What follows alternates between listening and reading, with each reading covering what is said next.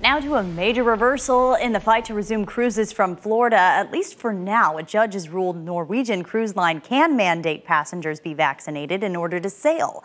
It goes against a Florida law that bans businesses from requiring so-called vaccine passports. And Mark Lehman joins us live from Port Canaveral this morning. Mark, this decision could have an impact on other cruise lines as well. Yeah, with Norwegian allowed to ask for proof of vaccination, other cruise lines could also try and move in that direction. The judge's decision is likely to draw backlash from Governor Ron DeSantis, who has been one of the big voices against vaccine requirements for passengers.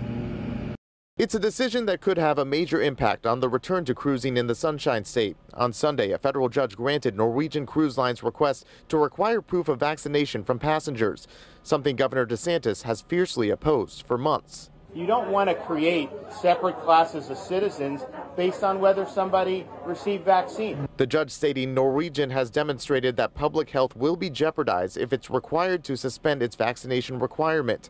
The cruise line CEO responding, saying, "We welcome today's ruling that allows us to sail with 100% fully vaccinated guests and crew, which we believe is the safest and most prudent way to resume cruise operations amid this global pandemic."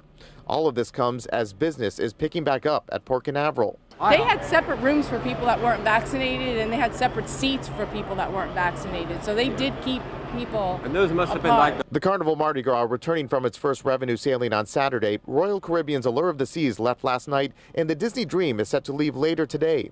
The question now is, what kind of impact will this recent decision have on future sailings? Now here's a live look at the Disney Dream, which is set to depart just before 4 this afternoon. As for the preliminary injunction allowing proof of vaccination, well, today we're expecting to learn the state's response to all this and if that ruling will be challenged in court. For now, reporting live at Port Canaveral, Mark Lehman, Getting Results News 6. Thank you, Mark. And with almost all new cases continuing to be among the unvaccinated, Orange County is making it easier to get the shots. Today, leaders are expected to announce they're moving the vaccination site at Barnett Park to Camping World Stadium. Mayor Jerry Deming says he doesn't want long lines for COVID testing to deter people from getting the vaccine. What I'm optimistic about, I know that this crisis will pass. I know that if we listen to the experts and we respond accordingly, if we mask up, if we get vaccinated, this crisis will be over sooner than later.